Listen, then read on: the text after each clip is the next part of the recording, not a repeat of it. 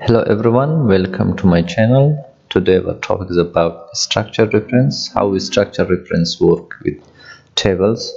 As you can see, I have the table. I want to find the average here. Equal sign, average.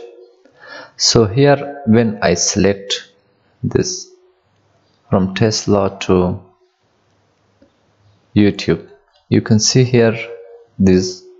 So the first one, this is stock. It's the name of my table. So the second one is Tesla. Instead of B4, it selects the Tesla, and instead of G4, it selects the YouTube. And here this at, it means that I have selected this row. Just select it, this row, close the bracket and enter. And here if I want to find the number of the month, so it's also pretty easy. I just come here and equal sign, rows, and here instead of selecting anything, I just write the name of the table, which is stock, close the bracket and enter. So number of the months is like 12 months here. So now I want to find the average of all. So previously I have found the average of every month. So I want to find the average of all. So I just type here average, and here I write the name of the table, stock. After that I select Tesla, square bracket, colon, square bracket, and here YouTube, close, square bracket, close for average and enter. So you can see I have found the average here. Now I compare this with this average. So you can see these are mostly the same. When I click here, you can see I have here stock, Tesla and YouTube, and here I have the same thing. And here I want to generate the header by using the structure reference. I just write here equal sign, stock. So after that I write double square bracket. Here I choose the headers, close the square bracket, comma, square bracket, and here I select the Tesla, close the square bracket, close and enter. You can see now I have the Tesla here. So I just drag it to the right.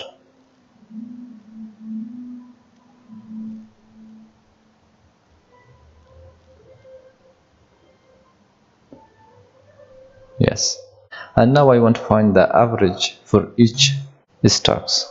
So I want to type here, it's easy, average, and here instead of selecting anything, I want to use the structure reference. I just type here stock, square bracket, and here I choose Tesla,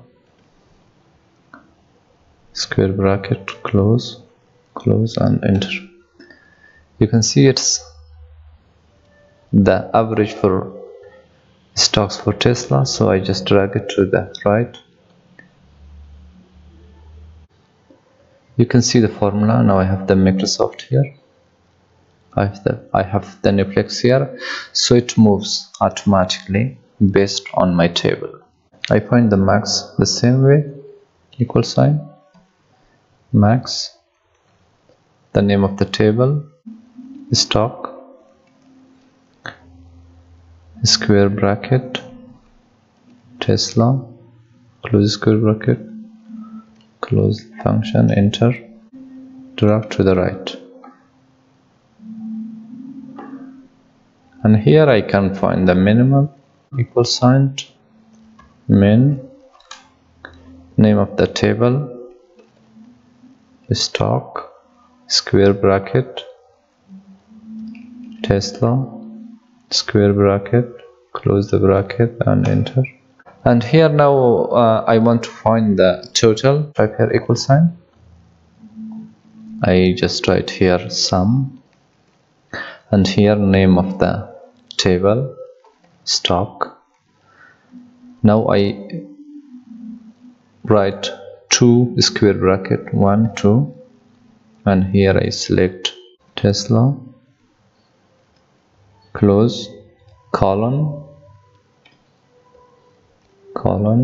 square bracket, Tesla, square bracket for both, close the bracket. So here in structure reference, in this way we can lock the cell, the row or the column. I just press enter, you can see, and when I drag it to the right,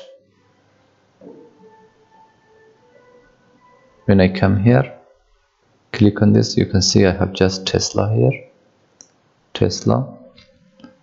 When I go down, these are the same. So I just locked the entire Tesla column.